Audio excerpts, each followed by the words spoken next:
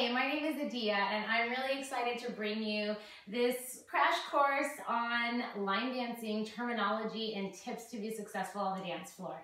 So this is going to be created for beginners, especially people who are brand new or never have done line dancing. We're going to be creating a series of these videos to help you get more confident on the dance floor, not only dancing, but understanding how to learn line dancing. So we're going to be going through some tips and some techniques as well as terminology, which is one of the biggest factors when it comes to line dancing, so that you can get more, you can feel more confident anywhere you go to learn, to get out on the dance floor and have fun. First of all, when you learn a line dance, you're going to notice that dances are done to 4 different walls.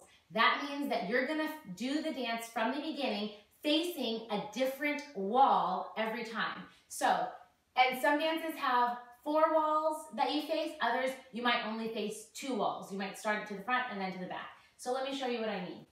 So we define the walls like the clock. We use the clock to define it. So we've got 12 o'clock wall, 3 o'clock wall, 6 o'clock wall, and 9 o'clock wall.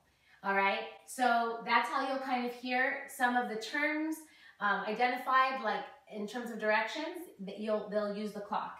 You don't need to pick a dot on the wall to spot. I don't need to just pick the G here in order to figure out what wall I'm at. Just choose something general. When you get into your dance place, look around, decide what on the walls stand out to you. What big area, maybe it's a color, maybe it's a mirror or a TV or a clock or whatever it is. So over here I'm looking at, I've got my rose painting. And when I go to the 3 o'clock wall, it's my closet wall. I don't know if you can see that. And we're in my kitchen, so behind the 6 o'clock wall is the kitchen. And then I've got, on this side, I've got the window, the back door. So I'm creating these visual things for me to look at so that when I'm turning my dance, I know where to look. So define your wall. It's going to be different for everyone, but just do that when you first walk in. Second, you want to make sure that when you're learning a line dance, you want to stand in the middle. I know that sounds kind of off, like why would you be in the middle when you're just learning? You want to go to the back. Well, like we just talked about, when that dance turns around to the back, if you're the last one in the back, you now become the front. And there's nothing wrong with that, except for if you're brand new and you're not familiar with it, you're gonna feel overwhelmed and you will have no one to watch. You'll be looking over your shoulder, which is one of the worst things you can do in line dancing, because when you look over your shoulder, it gets really confusing.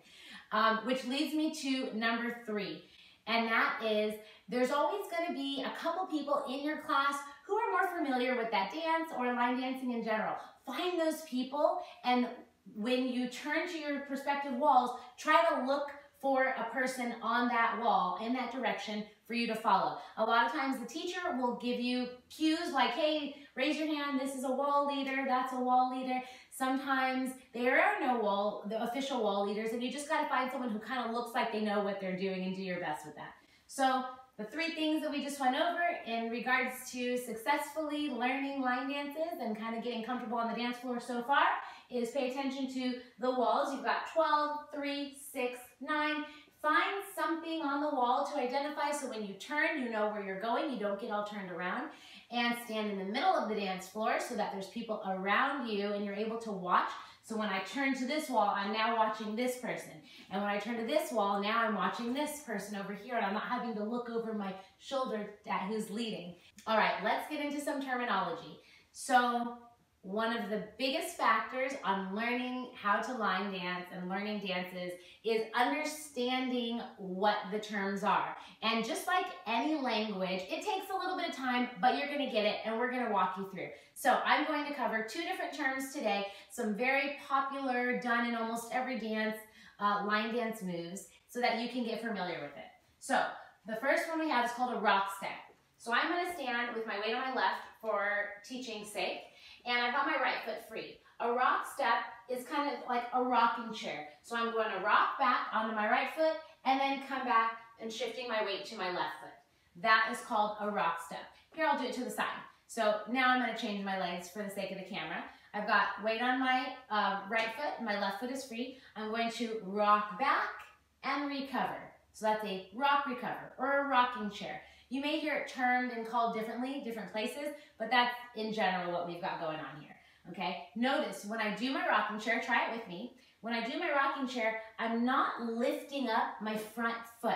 I don't want to shift my weight so much that I'm lifting up my foot and I'm not able to have control, because a lot of times rock steps will happen very fast. You need to be able to do it really fast. All right, so let's try a rock step. You can face like I am and have your right leg free. And now we're going to rock back. Ready? 5, 6, 7, rock it. 1, recover, 2. Okay, let's try that again. 5, 6, 7, 8, rock, recover. Or rocking chair. We can do a rock step to the side. Let's try that. And all that is, I'm putting my weight on my right and then bringing it back to my left again. Okay, rock, recover. Rock, step. All right, let's try it to the other side. So I got my weight on my right and my left foot free. I rock, recover. One of the biggest mistakes that people make in a rock step is they put all their weight onto the leg they're rocking on and they forget to come back and recover.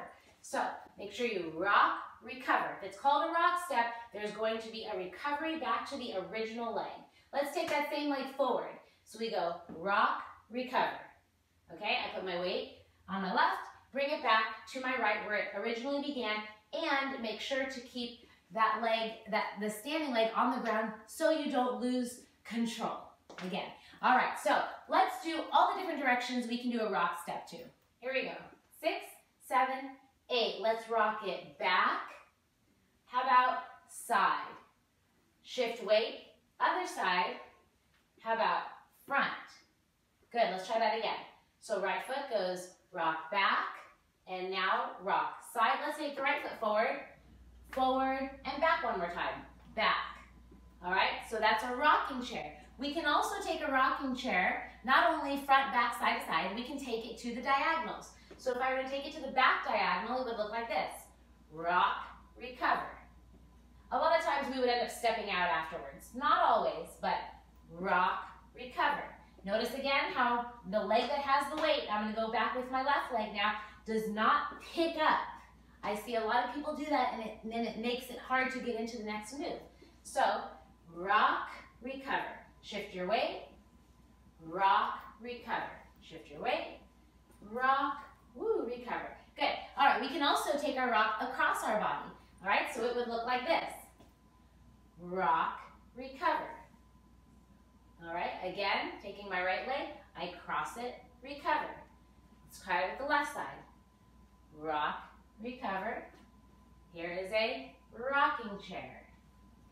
Sometimes rocking chairs are very slow. Sometimes they're really fast. So as you practice, you can practice doing them slow, or you can practice doing them fast. Okay, the more variety, the better. All about shifting that weight and learning what works for your body. All right, so the next dance terminology and step I want to teach you is called a triple step, sometimes referred to as a shuffle step. And there are probably small differences in a triple step and a shuffle step, but for the sake of this teaching, we're gonna call them one and the same. So a triple step means we're gonna do 3 steps to the side. So let's start to the right. I've got my weight on my left leg, and I'm gonna go 1, 2, 3. Make sure to shift weight all the way onto that 3rd step. Okay, let's go back the other way. So I'm stepping 1, 2, 3. Shifting my weight all the way to the left side. That's a triple step. Can we try that faster? 5, 6, 7, 8, 1, 2, 3. How about the other way? 5, 6, 7, 8, 1, 2, 3. Now, triple steps are extremely popular in line dancing. You will see it in so many of the dances you learn. And there's also lots of variety of ways to do it, just like the rock step. So, just for demonstration purposes, we can triple to the side. Okay, and notice I added a little bit of a bounce in my step, because usually when we do a triple step, it isn't just slow, it's actually a triple step. Triple step. Try that with me. Triple step, triple step. Good. So we can triple step forward. Step together, step. We can triple step backwards. Step together, step. We can triple step to a diagonal. Step together, step. And obviously back the other way. together step. So we've got other moves that we will go into that combine triple steps with other types of steps. But for the sake of this video, we're going to keep it nice and simple. We've got triple steps. Let's try one to the right, one to the left. 5, 6, 7, 8. Triple step, triple step. Sometimes we can do triple steps in sequence, like 2 in a row. We would switch the leg going forward. Usually these sequence triple steps are moving either forward or backwards. So let's try it forward. Got weight on our left. We're going to do a triple step on our right and then switch and do a triple step on our left. You're really just stepping right, left, right, left, right, left. Ready? 5, 6, 7, 8. Right, left, right, left, right, left. How'd you do? Let's try it again. 5, 6, 7, 8. Right, left, right, left, right, left. And we can do that to different directions. If we were to do that side, if we were to do right, left, right, left, right, left, going side to side, it would probably look something more like this. Right, left, right, left, right, left. Versus continuing in that direction. Right, left, right, left, right, left. That's not something you're going to see typically. All right, so in this series, we're going to talk about the things that you see typically in line dancing. All right, so you've got the rock step, you've got the triple step, and you learned about how to best learn in your environment, looking at walls, wall leaders, and where you should stand. Hope this was helpful, and we look forward to sharing more tips and techniques and terminology so that you can be successful line dancing. And we really hope to see you at our dance event called The Edge, where we'll be teaching different styles and genres of dance. And it's going to be a blast, and the more terminology you have under your belt, the easier it's going to be to learn.